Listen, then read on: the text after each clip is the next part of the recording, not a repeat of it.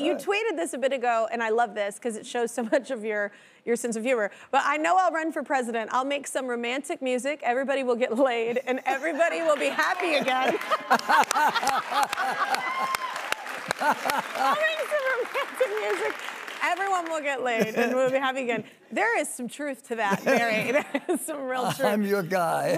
I would vote for you. I think it's a good plan. Would you ever run for office? Would you ever do anything in the political field? Never. I always think, why do you do that? It's like coaching a Texas football team. Right. It's like all the coaches, it's like when they're winning, they're like, oh, it's the team. You just lucked out. And then when you're losing, the coach sucks. Oh, no. It's like you can't win. It's, yeah. Listen, it's a very, very complicated thing to do. Yeah.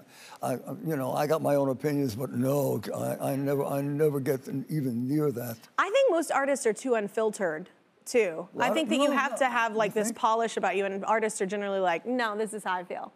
Right. Yeah, this is what I really wanted to say. No, so I just want to make people feel good, and that's where I stop. Hey, I think that making music that people get laid to is amazing. So I think job well done. Those are some positive footprints you're leaving in this world. All right, I'm with you.